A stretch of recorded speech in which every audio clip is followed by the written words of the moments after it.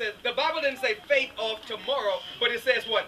Now faith. Notice it. The Bible said now faith. Now. So right now faith must be what? An action word. Not the faith of yesterday, but now faith. Paul is saying. Paul is saying, now this faith is what? The substance of things hoped for, and what? The evidence of things not seen. You see, my brothers and sisters, many times we have faith on grandmother, or we have faith on the pastor, but it comes a point in time, and Sister Belinda, Elder Roll, there must come a time whereby each believer must be able to develop faith. Amen. Now somebody said, Brother Darren, that, well, Pastor, your faith is different from mine because you've been in this a long time. No, brothers and sisters. You've got to understand it, that God has given each believer the same measure of faith. Yeah. Do you know that Abraham has no more faith than you?